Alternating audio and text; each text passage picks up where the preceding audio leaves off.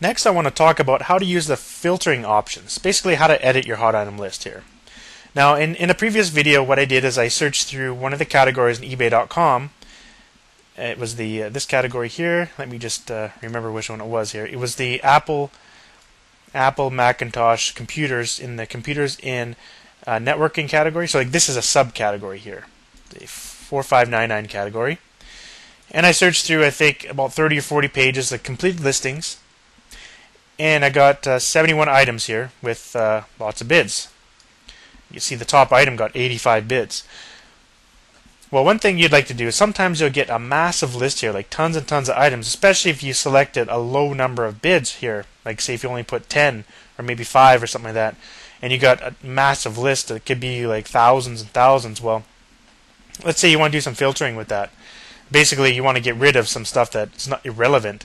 You'll quickly notice that sometimes eBay will return items that like are just kind of like weird. They're not really what you wanted to see.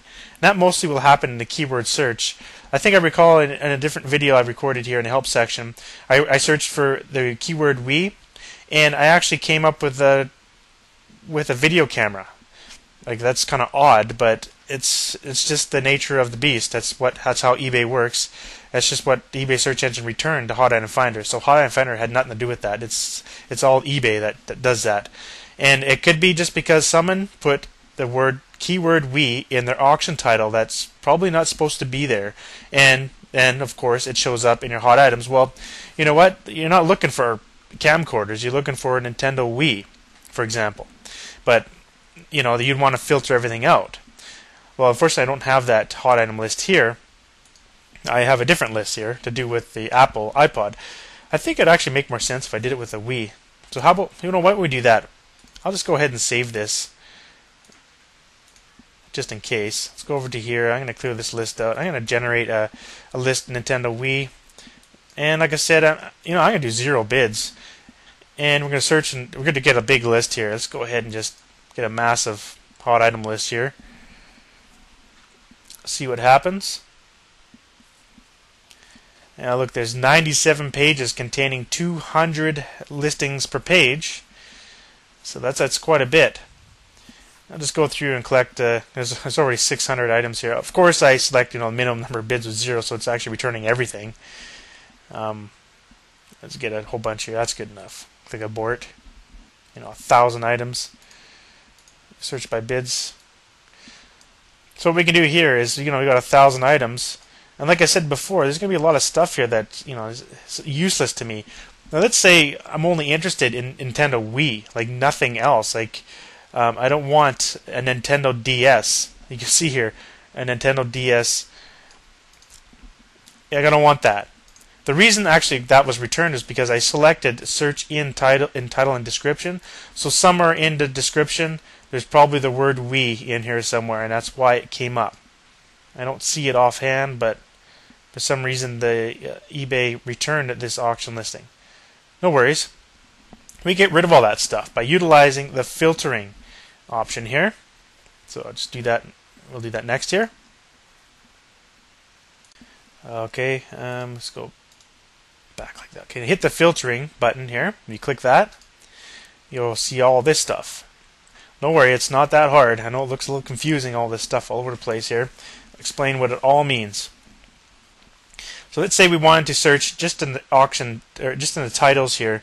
And like I said, I just want stuff to deal with Nintendo Wii and nothing else. So what you can do is you have to select this little checkbox here to search in the title. And then you can select your match type. We're just going to say any words, or all words, or exact match, whatever you'd like. Keyword sensitive, I'm not going to select that. And I just want Wii. That's it. And what you can do here is click execute, and it returned 815 items that have the word Wii in it. And let's say you kind of messed up, you didn't want that. You can actually undo that search. Like say you stuck in Wii and you accidentally put Q there or something like that. You're like, oh darn, I didn't mean to do that. Just click undo, and you got your list back. But I must warn you, you can only undo once. That's it.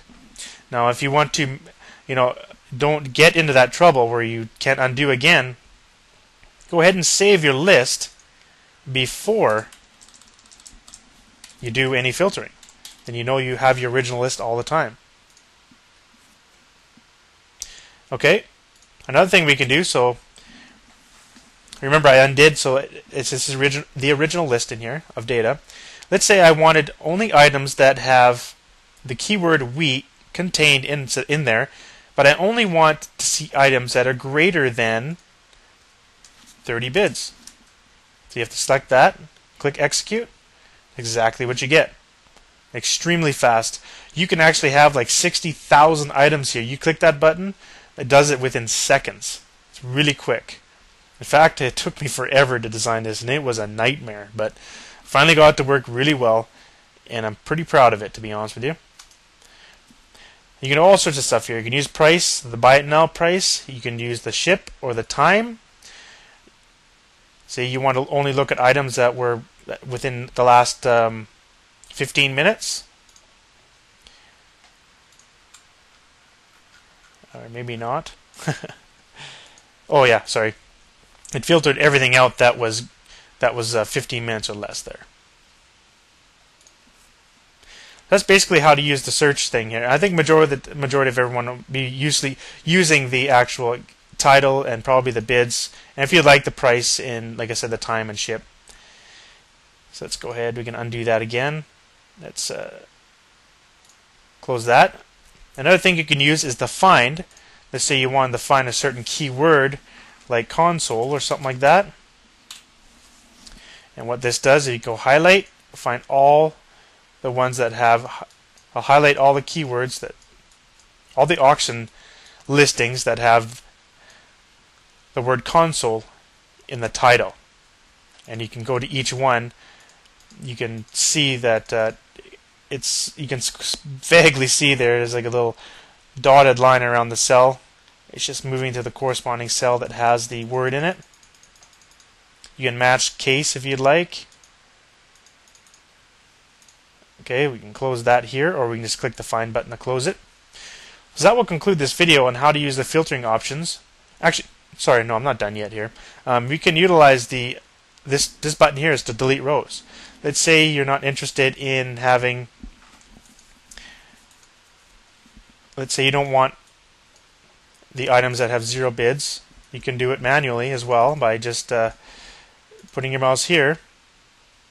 And so I just selected that cell with 0 and just scroll right down to the bottom, hold down the shift key, select them all, click delete rows, and now all the 0 bids are gone. You can do that with these as well if you'd like. That's just another way of deleting some items that you may not want in your hot item list. Well, thanks for watching.